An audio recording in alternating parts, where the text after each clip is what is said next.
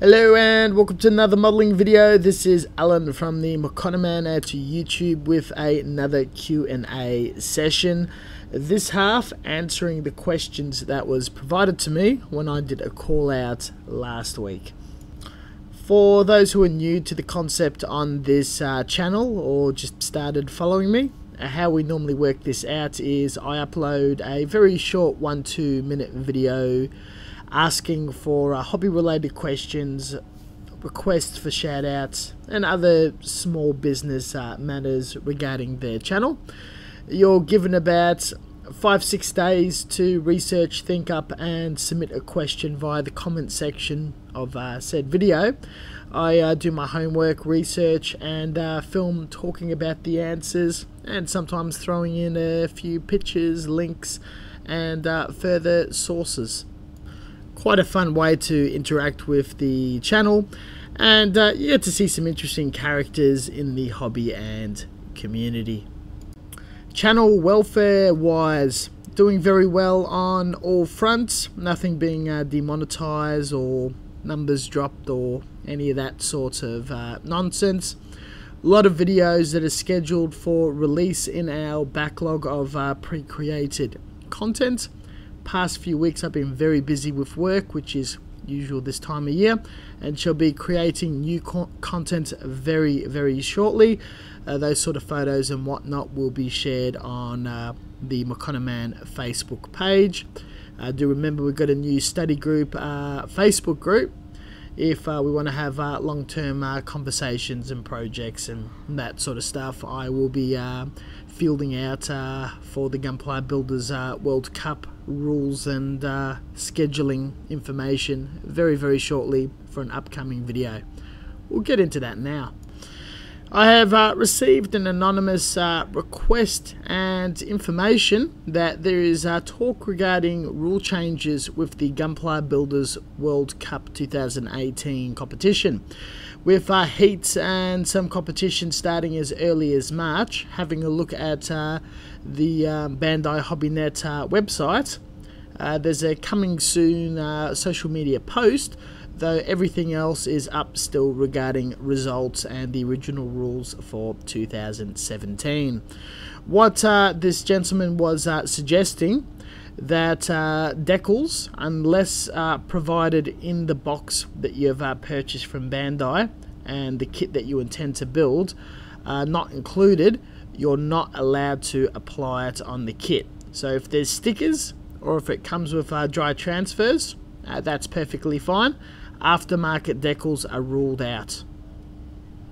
Now, doing some very light digging, I will be doing a far more comprehensive video in the short term regarding the topic of lack of rules and deadlines leaning in for the competition.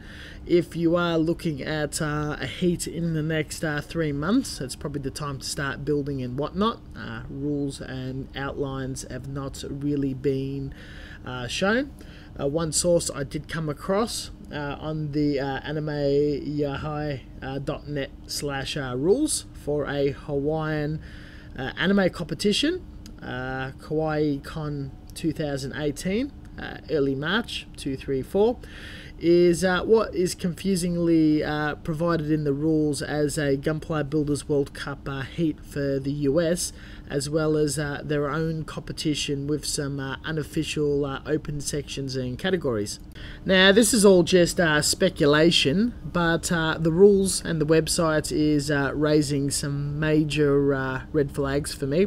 But this is just a case of participating, and if you happen to be the best of the heat, you move on to the more finalized American competitions, and this event is obviously bypassable by going to the finals, though knowingly from what occurred last year that you've got rules from a third-party website such as Smash, Hobbyco, Bluefin, and what is eventually uploaded on the Bandai HobbyNet website. These rules are not exactly final and can undo some of the people who are competing, entering or designing, building a model to this set that is provided. Link provided below, of courcourse. Some major red flags that I can compare to an event that pulled this in Australia, claimed to be an official subheat of the Gunpla Builders World Cup. Wasn't the case, got in trouble and told to pull the information down. We're met with rules for Gunpla Hawaii build-off, not necessarily competition or World Cup. And some of a bit of the changes of rules that I've noticed from 2017. Use of complete resin conversion or full resin kits are prohibited, where use of resin parts were okay, but said nothing about a full model. Resin as a material may still be used for parts and casting and all that sort of stuff. Any custom parts must be scratch built or of licensed brands, example Kawaii, Wave, etc. And that is now the whole custom third-party decals are completely banned. I can understand where Bandai is saying no third-party parts unless branded. I'm not too sure why they would comment on brands that are not their own builder parts series, such as Wave and Kawaii. Though this is just a sign of outside decals by any third party or just mash from other kits is potentially unwelcomed and is going to be harshly judged upon to the point of being disqualified altogether without notice to the builder, unless requesting feedback from the judges and whatnot, especially if it's done at the harshity that the Japanese judges and Mr. Kawaguchi stand fast, harsh process of elimination take on judging and placing kits to win or be fully judged for consideration of placing. Does this mean that the official Bandai aftermarket decals are allowed, or stickers or anything else? I'm not too sure. A lot of this is speculation based off this line that I have found. I will do further research, ask around, do something in the study group and see what can be dug up and present something more solid in a week or two's time. But from my point of view of how this is written out, Bandai is looking for something that's closer to the out-of-the-box look, and from other wordings written in the rule set, which you can have a look, they're after something that's very Gundam-y, from the Gundam universe, portrayed either off box art, anime, anything that is very popular and immediately recognizable by the casual fan, and that can again be slapped on a magazine cover or draw attention. Other notes of interests and areas that I do have complaint or confusion from. Model can be entered in diorama, however maximum dimensions of any entry may not exceed 15 by 15 by 18 inches, length, width, height. That is pretty much the standard glass cube on the intersection of an IKEA display cabinet. Last year, the Gunpla Builders World Cup rules was 500 by 500 by 500 millimeters. This is cutting out approximately 20 centimeters length and width and about 10 centimeters height overall from what can be presented. Another point, all contestants will be automatically entered in all categories unless kit does not meet specifications. Gunpla Builders World Cup has 4 categories, 2 under 18, 2 open. 2 out of the 2 subclasses are deemed eligible to go to Japan, where the other 2 are not so. So you've got your young adults get a nice price, the older adults the open category, and you get the younger junior and the slightly older junior. I think they just assume you're in all of those, and depending on your age and whatnot of your build, where it's a process of elimination you can't be quite into. Very strangely worded and unnecessary. It could have just listed the different categories and restrictions, unless not on hand. I.e., if kit diorama exceeds dimensions, so does that mean larger models are allowed? A kit cannot be entered in official Gunpla Builders World Cup. Alright, that's interesting. That's definitely a change on the dimensions from many years. But will still be entered in other categories. I assume there are other ones. It's not GBWC. Contestants cannot win more than 2 categories. Categories are as followed. And that does my head in. There's some open ones and whatnot that has to do with the local club community and con, and obviously your 4 age restricted categories for the GBWC. So it's probably saying that you put your model out and you can win awards from the local categories as well as the official one if it is as stated. Very confusing, especially for the beginner entering their first competition. Further, model kits entered, not in the open category, must be, in all capitals, of 90% Bandai constructed. So you can have a little bit kit bash from other kits and scratch building material and putty and whatnot, but they want it completely Gundam, looking as Gundam, the whole mentality of magazine cover, what can they market. Strict inspection on all models will be carried out. Any entries found to be using counterfeit kits, non-Bandai kits, or excluded items. That's the big one again, going back to the decals, aftermarket parts and whatnot, will be disqualified. This is extremely vague, and it just opens up to interpretation of the judges, which they have 3 names. And a guest who's a cosplayer, Vampy bit me or something. Gives me excuse to use her picture as the thumbnail, I guess. Not too sure of her credentials in the hobby, though from a Google search she does do a bit of building and cosplay Gundam characters.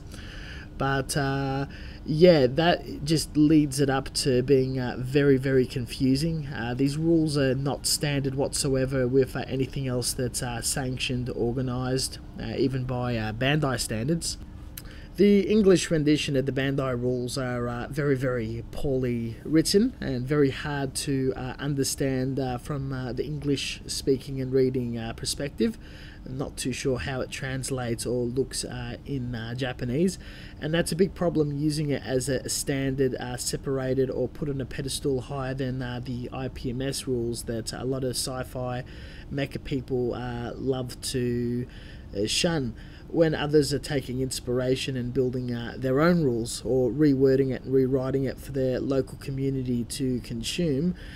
This is probably a good example of how it can get pear-shaped and far more difficult for people to consume, design a model and enter it with either the goal to have fun or compete. There's just no communication involved, and it's just extremely difficult to understand, even from my point of view. My advice would be, if you're entering this competition, go on the Bandai HobbyNet website, have a look at the 2017 rules for Japan and abide by those restrictions. Modify the part about size and keep it on the whole 30 by 30 by 40 centimeter restriction to fit in these glass cabinets for their events. And the second one on non-official parts being used on the Gundams.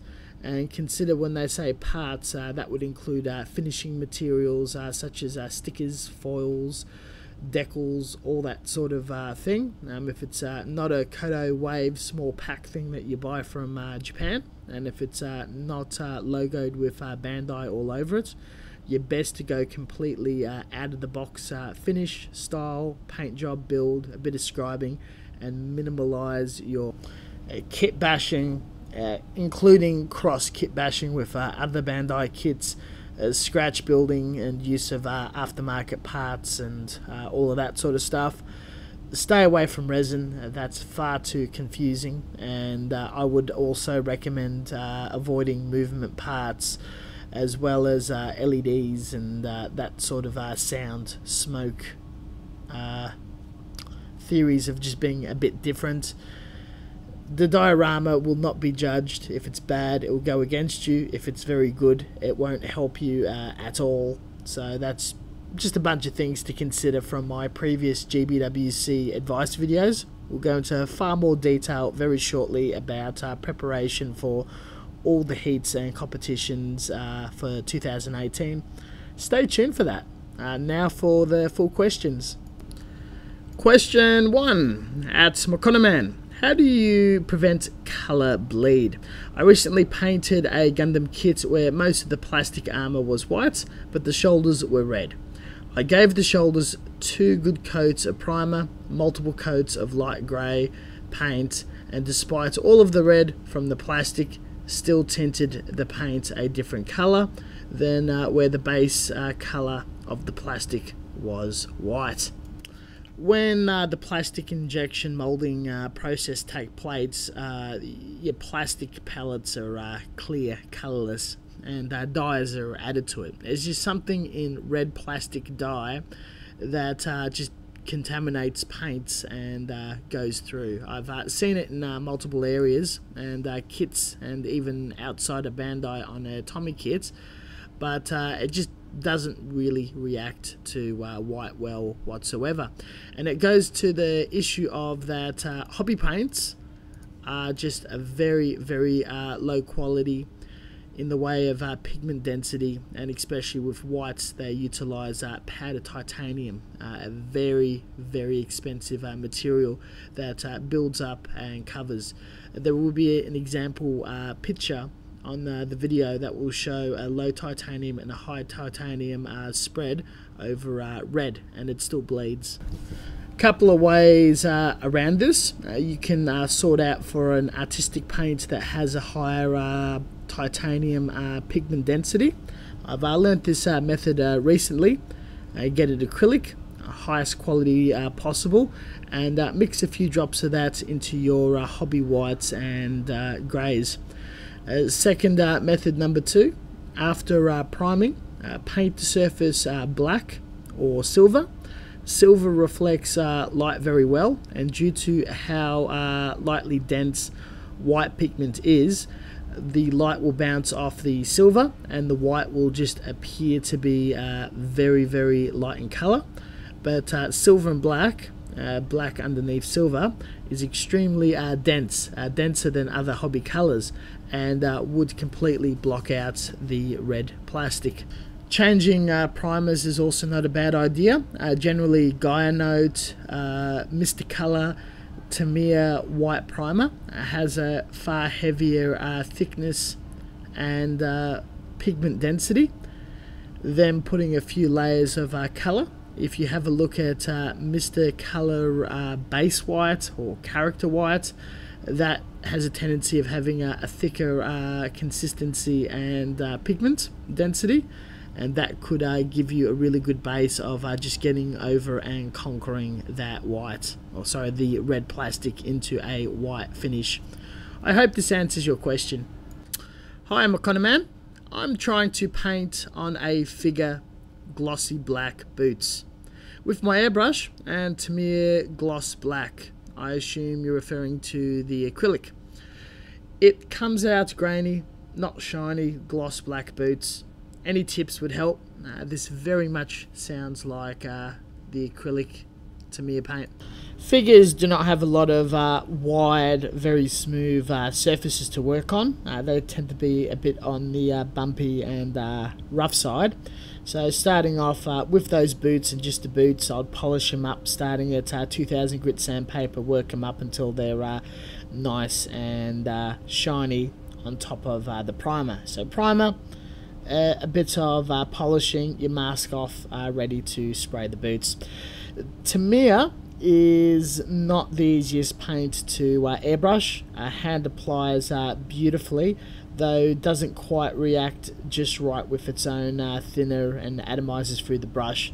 Has a tendency of drying far too quickly and creating a strange orange peel defects as well as other reactions once it lands on the surface to cure, and the clear resin just surfaces to the top and seals the bumpy pigments. What I would do is I would swap my paint out only for the black. Everything else you're doing, you seem to be very happy and can go through it. For the black, I would use lacquer via airbrush, gloss black, spray that on, let sufficient time to dry, polish if necessary, and then a few coats of gloss clear and polish that for a very deep, almost military boot shine. If that's not an option, hand painting with enamel, gloss black, and then a few coats of clear and polishing that also works very well. That can also be airbrushed, though use lots and lots of thinner and it's going to come out quite nicely. It just seems that acrylics do not seem to be the choice of paint through airbrush to achieve very high gloss finishes. Easier to do so by hand. Applying just clear gloss clear works out really well, but the base colors, a tad of a struggle without polishing. If you do wish to rescue what you've already done, all you have to do is looking back at my polishing video, hit it with 2000 grit sandpaper, work your way up to a higher number with coats of gloss clear in between, and it'll come out quite beautiful. It's just a lot of work with how it atomizes poorly, and in future a more friendlier paint for that cause will do the trick nicely. Good day. I want to start painting 3D prints from resin printer and wondering if I have a $500 budget for airbrushes, should I go all in one for a very high end like Micron, or go for free for okay quality ones? I have a compressor and all the other stuff. So, question in short, with $500 budget for an airbrush, how to spend it in the best possible way? I'm very happy to map something out for you, buddy. The HS 130 or 30, which is the Hyacinth gravity feed double action 0.3mm nozzle airbrush, retails for anywhere between online for $10 US up to about $30-40 depending if you go to hobby shop, order it online. Amazon, eBay, Taobao seems to be the cheapest way to get it with a bit of time waiting for it to arrive. You could easily for under $100 get a whole handful of these. If you make a mistake, damage a part, lose a part, there's more there for backup, and you can modify and change them around, change the needles, nozzles, and they can perform a variety of different uses and jobs. You'll never have all your airbrushes out of commission. One could be in maintenance, one in use, where with only one really good airbrush, if anything per se was to go wrong, you're out of commission and you can't be spraying for a period of time. The parts that you do eventually have to replace are the needles and nozzles. They retail around $1 to $2 US, again off Taobao, eBay, Amazon, all those websites, direct from China with a bit of weight in shipping. I suggest getting a whole handful of each size, or with the 0.3, get a large cluster of them. You'll damage them early. Later on in your career, you'll be going through them a lot less frequently, and they last for quite a while. For the expensive models, it's $10-20 US per change of part and shipping and all that jazz. The beautiful thing with each airbrush, you can hook one up with a 0.2mm needle and nozzle, do fine lines, work, all that sort of thing, and have another one set up for 0.5. Put your micro filler, your clear coats, your primer through, all that sort of thing, and it just base coats a lot easier without changing the parts out. What a lot of people do not realize when they get into airbrushing Gundam or anything, besides the initial cost of the compressor and the airbrush, which is very expensive, you've already got a compressor, There's a lot of accessories and extra parts that will make the job really handy, quicken up the job, or just convenient to the point where it's more fun and not so much a chore. A cleaning pot with a stand, or just an airbrush stand that can hold multiple airbrushes, makes loading and cleaning so much easier. Instead of one hand to hold and the other hand to do all the other jobs, hands-free just makes it really ideal, so you're not spilling and causing messes, all that. One of these is definitely ideal. This little gadget is a water filter. Again, found on eBay, Amazon, all those places, very, very cheap. It's 1/8 inch thread. You add it under your airbrush and then you attach your hose. You will need adapters depending on what sort of compressor you have, as well as a regulator. Got to make sure all the threads meet up. Common thread is 1/8 for all your airbrushes stuff, and depending if your output is 1/8, 1/4 or 1/2 inch, you'll need to convert that to 1/8 to attach the hose to attach it to the airbrush. This little water trap is really good for capturing anything that goes down the water line, vapor, whatnot, from bringing all the air, compressing it, getting the solids out. That will not land in your paintwork, and you don't have to worry about any impurities and imperfections on your paintwork. Multi-port output seems to be very handy. You can have multiple airbrushes going on at once. You can load each airbrush with a color. Spray, spray, spray. When you're done, you empty all the different paints and do a big cleanup. That way you're not constantly swapping paint from the single same airbrush and multiple colors. This is an approach that professional artists and people who work on car bodies and that sort of thing do. Other costs people never consider is how do you mount your parts, your consumables, your masking tapes, your masking fluids, all the consumable fluids, the retardants, the thinners, all that sort of stuff really builds up without expecting it whatsoever. Getting some corrugated cardboard, skewers and alligator clips, or pre-made alligator clips, a few hundred of them, that surprisingly sets you back a bit, and just buy a few of those things I've rattled off is well over $100, and you don't have to build up to that. You can just buy it outright. If you wish to be in comfort, and I know I really enjoy it, spray indoors and pick it up and put it down whenever you want instead of packing up outside. Spray booth goes a long way to get those nasty fumes out of your room into the outside world through a window. And make sure you got ample filters and change them quite regularly. The particular model that's pictured on this video is a cheap carry case one from China. Very, very efficient. You can buy them cheap from eBay or Amazon for about under $100. That would be the way to go over some of the fixed name brand stuff.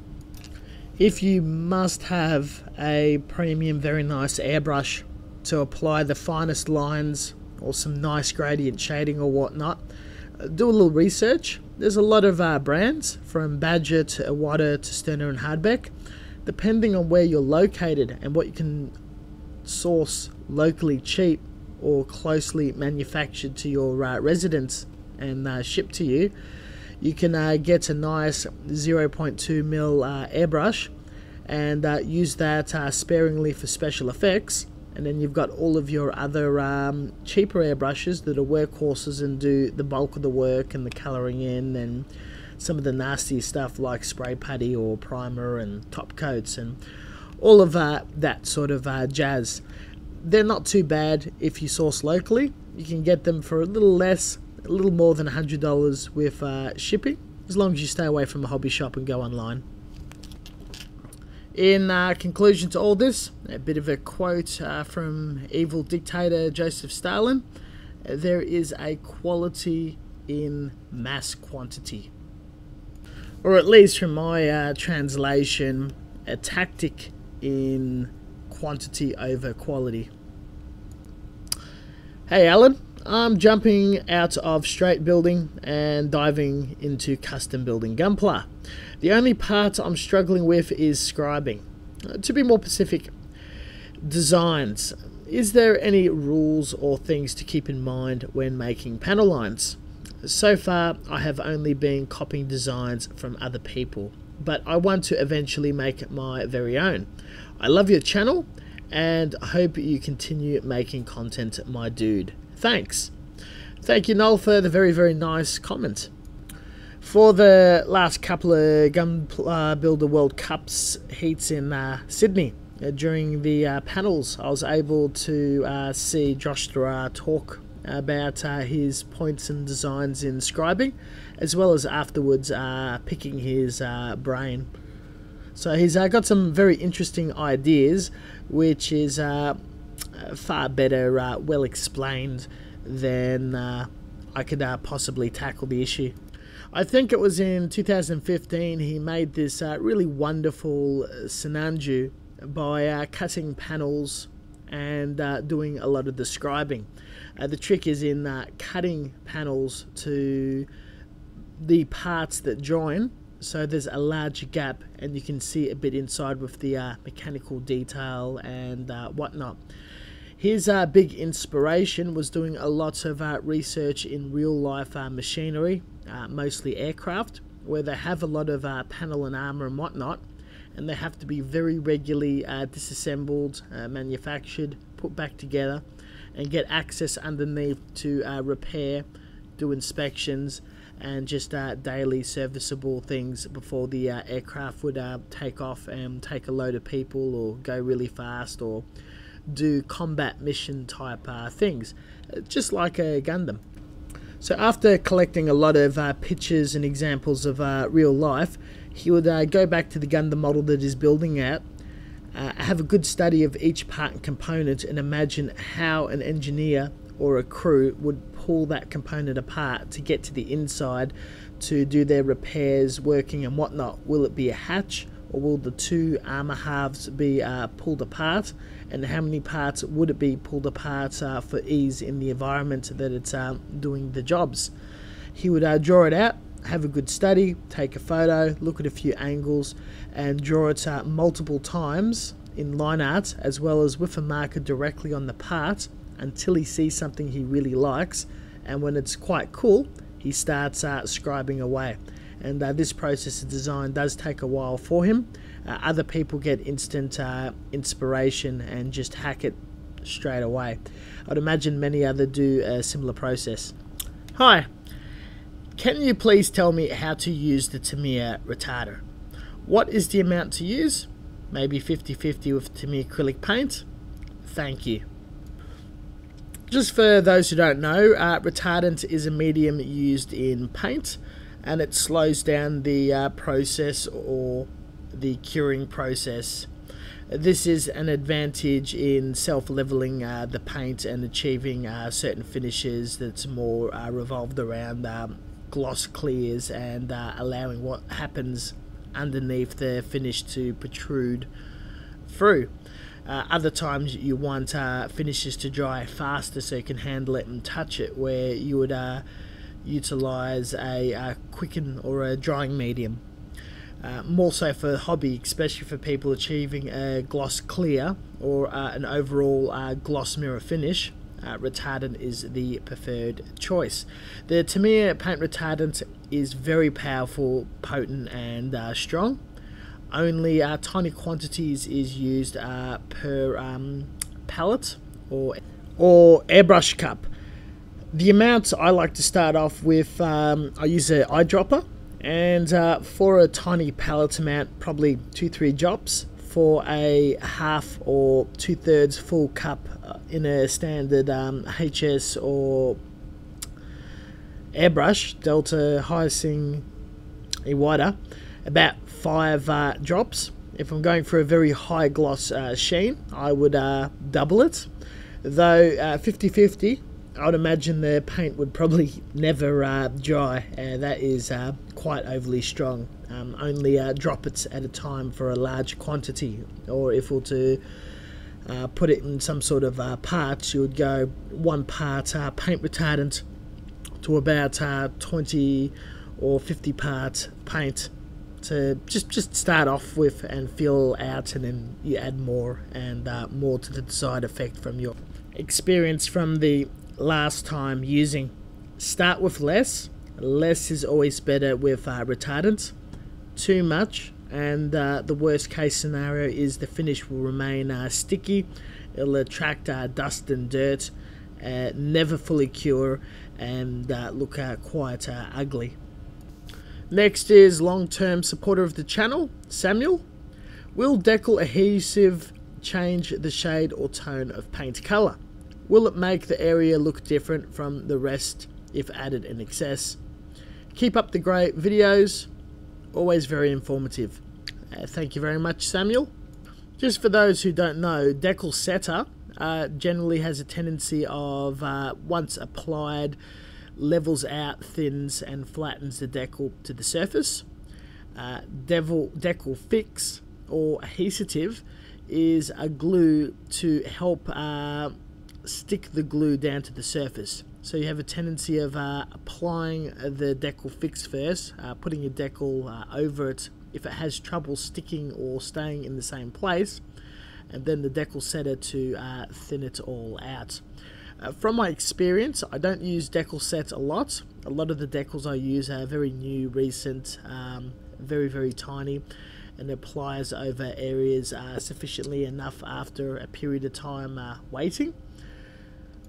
This is more visually noticeable on acrylic surfaces. The best way to get around this is to make sure the paint is completely dry, matured and hardened. You put a clear gloss coat, allow maximum ease for the decal to slide around, and so the adhesion also doesn't catch on detail, as well as the matted surface of a rougher finish. And decal adhesion works best on much larger decals, on very large, not so detailed surfaces where it struggles to stick due to it being overly too smooth, and the decal age just not operating as efficiently as you would desire, especially if you handle a decal a lot and you slide it around, touch with your hands, move it around. The more it's been in the water and the more you move a decal. This is more visually noticeable on acrylic surfaces. The best way to get around this is to make sure the paint is completely dry, matured and hardened. You put a clear gloss coat, allow maximum ease for the decal to slide around, and so the adhesion also doesn't catch on detail, as well as the matted surface of a rougher finish. And decal adhesion works best on much larger decals, on very large, not so detailed surfaces where it struggles to stick due to it being overly too smooth, and the decal age just not operating as efficiently as you would desire, especially if you handle a decal a lot and you slide it around, touch with your hands, move it around. The more it's been in the water and the more you move a decal, the more trouble you'll have with sticking. And especially with large decals, I find that I'm fearful of masking over a decal, as I may potentially lift it. The use of decal fix would make sure that it's definitely cemented among the sandwich of the painted surface and the clear coat that goes on top. It does affect the paint, and it can affect some paints and surfaces. Overall, it is a solvent. Use as little as humanly possible, and make sure you've given the maximum amount of time for the paints to mature, dry and harden. Final question from Tim. Been a long time since my last question, nevertheless always watching and liking. My questions are to you. How do you clean up panel lines after rescribing them? No matter what I do, I tend to leave plastic shaving particles in the line. Whenever I try to go back in the line, I either make new shavings or use the backside of the chisel, a BMC, a bunch of sizes. It seems I stir up new shavings. Hello Tim, thank you very much for your support and the kind comment. I'll get straight into it. BMC is very sharp, laser sharp, and what's happening is it's taking off microns of material as it slides up and down the panels. So what you generally need to do, or when I do my panel lining, I don't use chisels a lot, just the old trumpeter hooker paneler. I do it wet, so I splash water onto the surface, dip my tool in water when I scribe, and the water and the dust turns into almost like a putty or a slurry, and just flows through the panel, leaving a lot less debris. And if there's anything else that's left over, I wipe it down with a bit of tissue, and I run a toothpick down the panel. It's very soft wood. It's softer than plastic, so it's not going to leave any scratches or shavings like re-putting the chisel in, which may potentially scratch the walls, as we are dealing with microns of material. It just pushes out, and it would actually cause more damage and distortion to the tip of the wood than any sort of plastic, and remove all the material. The water takes away any dust and anything left over. Wipe down the chisel tips, as they are steel and likely to rust quite quickly. Though, as I've been wet scribing of recently, it's just a beautiful lubricant. It doesn't get caught on anything, and scribing is just such a more easier task. Also, when there are two high surfaces with a lower surface in between, sort of like two hills and a gully, cut through, example, upside down. I've got a rough idea, and I want to scribe two panel lines in between. My lines sometimes have dents in the lower sections of the three surfaces. I hope this makes sense. Almost if there were bumps in the higher edges, which I use as a guide. Any idea how to solve this issue? This one's a bit complex, so please bear with us. We pretty much have a channel, a lower area of plastic with two raised areas, and inside that channel Tim wishes to have more detail. Very straight, nice, perfect lines. And what he's doing is he's scribing in at an angle by leaning the chisel along the corner of the raised bit, and as he's chiseling along, he's getting little bumps and dents from the coarse metal of the BMC chisel into the softer, weaker plastic. So the raised corners has little imperfections and damage to get those fine lines. If that happens to be the case, and my translation is correct, probably one of the easiest things to do is cover the chisel in something like masking tape or electrical tape, so it's softer than the plastic from impact. Other ideas I'm thinking about is you measure out the channel, cut out 1/2 mil styrene to the shape, re-detail it and chisel on it and whatnot, and insert it into that little channel. If that becomes too flush with the higher surface, then you can bulk that up with styrene as well, and sand it all down later to bevel the edges. Another thing is underneath the part, if there's nothing protruding, you can drill a series of 1/2 or 1/4 mil holes at the edge of each side of the channel. Cut out the part, clean it up, scribe your channels out, stick it in, support a little styrene plate underneath, and that will give some really interesting armor removing detail, as well as panels. It could be a little too much work for that detail. Let me know if I've hit it on the head or gone on a completely different tangent. Maybe take a photo and forward it in, and we can have a bit of more of a talk and look in on Facebook or something. But they're just some rough ideas how I would roughly wrap my head around something like that. Keep up the great work. Not commenting much these days as I watch YouTube on a console, and due to my crappy phone I am not able to get an app for that weird barcode thing in order to write a comment. Nevertheless, never miss an episode, nor forget to leave a like. Cheers, Tim. Thank you very, very much, Tim. Your support is very, very much appreciated. A lot of us older YouTubers have accepted that times and things are changing. We have lost our forums of old, and people are leaving the desktop and laptop computers and got consoles and phones and whatnot. And realistically, the YouTube app is absolutely useless, and playing around on some other devices, interacting beyond just watching is near impossible. And it's something a lot of us creators are attempting to deal with, though we all know that you guys are watching, liking. It is much appreciated, and the times when there is interaction with comments and helping people out and stuff, you've got far more chances in this day and age of getting an attention of a YouTuber than you have in past. So it is something to take advantage of once you do jump on a desktop computer. I intend to keep going on with my projects and content and video. It's the game is still very, very fun for me.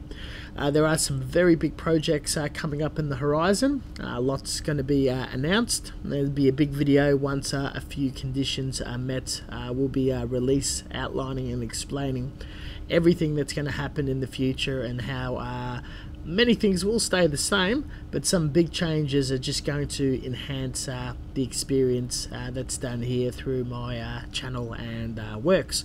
I do sincerely hope you guys will love it.